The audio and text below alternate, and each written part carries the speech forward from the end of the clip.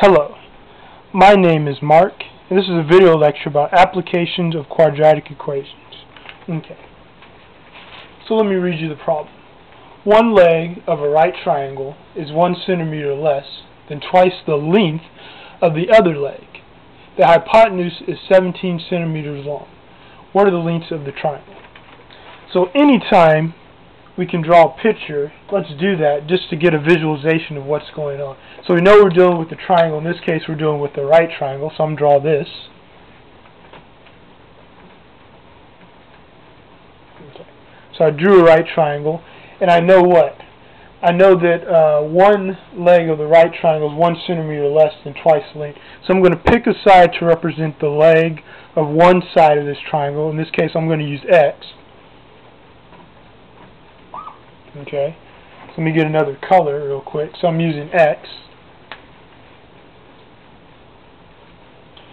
And I'm going to pick, and because the problem says that the other side is 1 centimeter less than twice the length, 1 centimeter less than twice the length of the other side,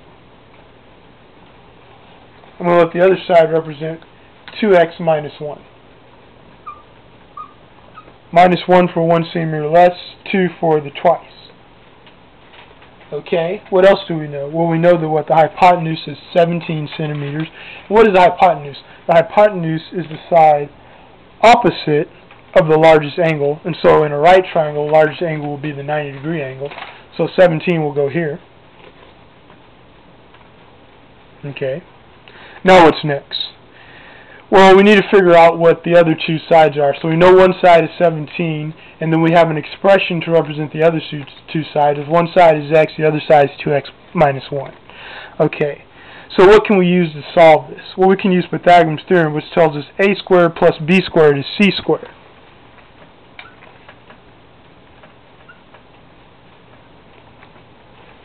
Right, so we know a squared plus b squared equals c squared.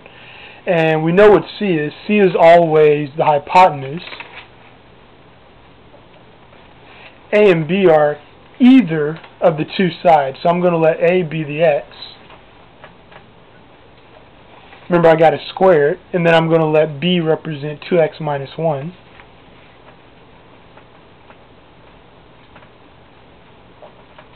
And I got to square that. Okay. So let's see here. Now let's solve for this right here. Okay, so I'm going to write 2x minus 1 twice because it's squared.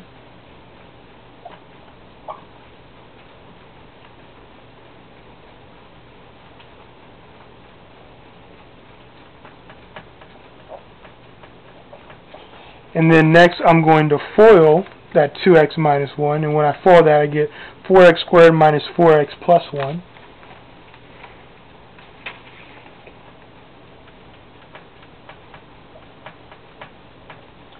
Make sure I bring down the x squared. Make sure I bring down that 17 squared. Okay. And then, by the way, 17 squared is what? That's 289.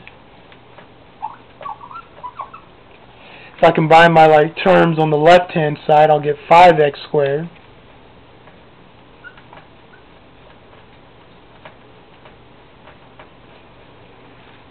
Okay, and then next I want to do what? Well, if I'm trying to get a quadratic equation, I need everything to be equal to 0, so I'm going to subtract the 289 from both sides.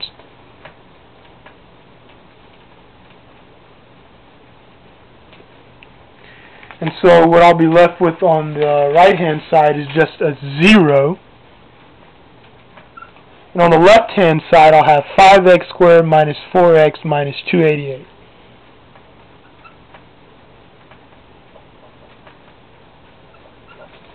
And I think I need to drop the video just a little bit.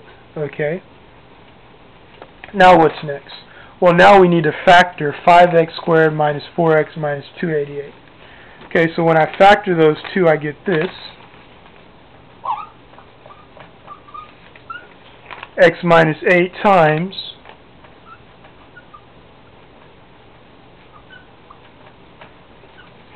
5x plus 36, and that should be equal to 0. Alright, so what's next? So I need to set those individual binomials equal to 0. So that's going to be x minus 8 equals 0. And 5x plus 36 equals 0. So when I solve for the left-hand equation, I get x equals 8. And when I solve for the right-hand equation, I get x equals what?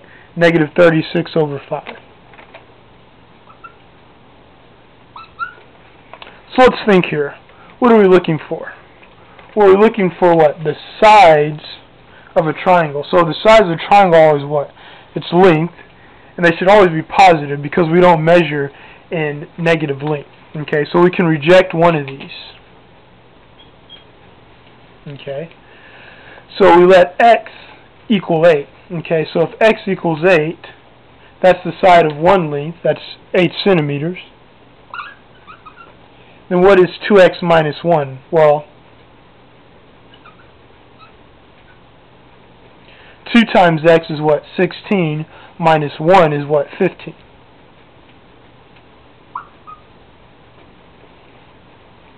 And so you can do,